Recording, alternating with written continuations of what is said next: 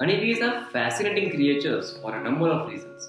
Bees can detect human faces and recognize and build trust with us. They are the only insect that produces food eaten by man. Without bees, the world wouldn't look like the same as it does today.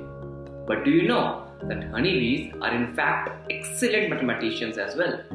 Scientists claim that this insect can calculate angles and comprehend the roundness of the earth.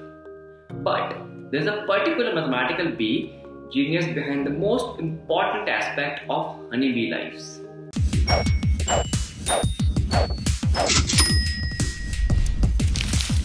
The hive. The hive is not only the bee's home, but the place where bees store their honey. If you examine any piece of honeycomb, you will see that it is constructed from tightly packed hexagonal 6-sided cell. But why hexagon? Why does honeybee not use any other shape like triangle, square, or even circle? To understand this, you need to think like a bee.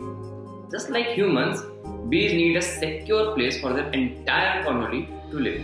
Similarly, they also need a place where the nectar can be stored and ripened suitably until it turns into honey.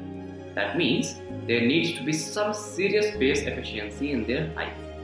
Suppose you are a bee architect and you start your honeycomb with a cell like this.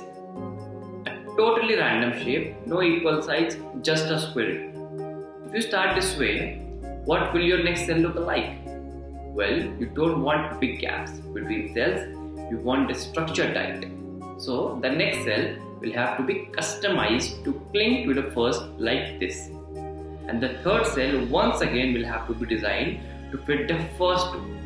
This method of constructing a honeycomb would require that the workers bee work sequentially, one at a time, first making one cell, then fitting the next cell to that, and so on. But you know, this will take a lot of time as each bee will be waiting for its turn to build a cell.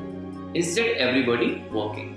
So for this, all the cells should have the same shape and size.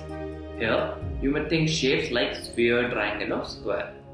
A honeycomb built from sphere would have little space between each unit, creating gaps that would need extra wax for patching. So you can see why a honeycomb built from spheres wouldn't be ideal. Pentagons, octagons also produce gaps in similar way. But if the shape is triangle or square or a hexagon, there would be no gaps. But out of these three, the hexagon is the shape with the smallest total perimeter, and thus it is a bit more compact than the other two structures. This is the reason why honeybee prefer hexagon over all the other shapes below. This proves that honeybees are good mathematicians and are excellent in building architecture. Check out our video on area and perimeter for more detailed ideas on areas and perimeter. Hope you like this video. If you like it, do subscribe to our YouTube channel Unleashmaths for more such amazing videos. Thank you so much for watching.